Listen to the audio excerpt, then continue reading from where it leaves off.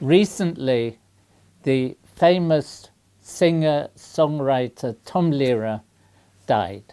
I was really quite sad because, as probably many of you know, he wrote the most famous song about the periodic table. He didn't write the music, but he managed somehow to produce a really good lyric consisting of the names of the different elements. There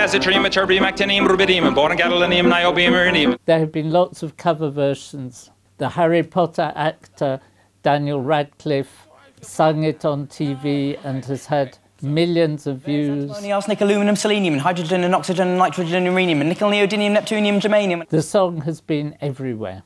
Even we did a cover version in the days before auto-tune, so it's a bit strange. And anyway, I can't sing. Holmium, helium, hafnium, erbium, phosphorus, francium, fluorine, terbium. I've always been a huge admirer of Tom Lehrer, and I was given in the early 1990s a book of his songs.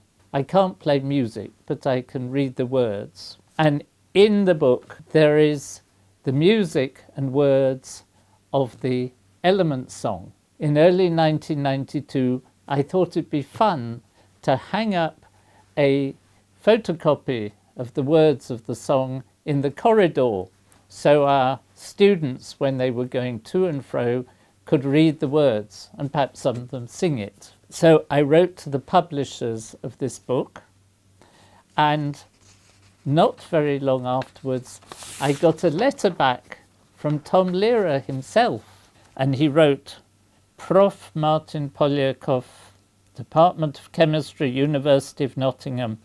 Dear Professor Poliakoff, your letter of 20th March has been forwarded to me by the Methuen, the publisher, as I control the copyright of the song The Elements. You certainly have my permission to use the song in the manner described in your letter, and I'm delighted to hear that you think it might actually do some good. Yours sincerely, Tom Lehrer. And it's hung in the corridor ever since. Professor, do you remember the first time you heard the song? I'm not sure the first time I heard the Element song. The first time I heard Tom Lehrer's songs was when I was about 11 years old, and some young man with a guitar came to our boarding school and sang the songs. Now when I hear the lyrics, I think the teachers didn't understand quite how anarchic and possibly rude the lyrics actually were. But I really like them, and I have been a huge fan ever since. I have used the Element song quite a lot. I've used to introduce my first-year undergraduate lectures with a mixture of music from Star Wars and then the periodic table song. I still listen to it quite regularly. I've even been on national radio talking about it as some great piece of music. It's really sad that there hasn't been anybody in my lifetime that I've known who could write such clever lyrics in terms of the rhyming, and also with a really strong satire and a powerful message. So there was an obituary in the Times, the London Times, which I liked, particularly the last sentence, which said, in 2020, he put his songs in the public domain. He said, if after hearing my songs, just one human being is inspired to say something nasty to a friend, or perhaps to strike a loved one, it will all have been worthwhile. Professor, is it true that a Tom Lehrer song was played at your wedding?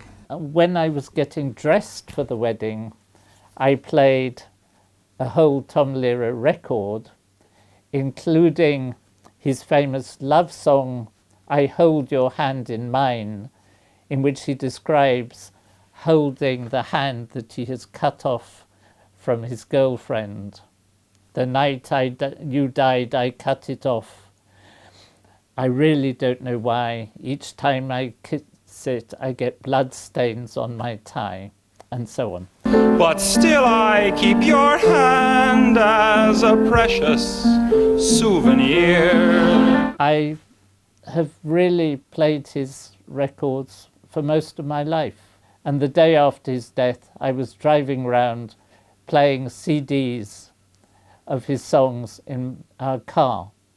Our car's so old it still has a CD player. I very much hope that his song on the Elements will live on. I particularly like a Japanese version of his song.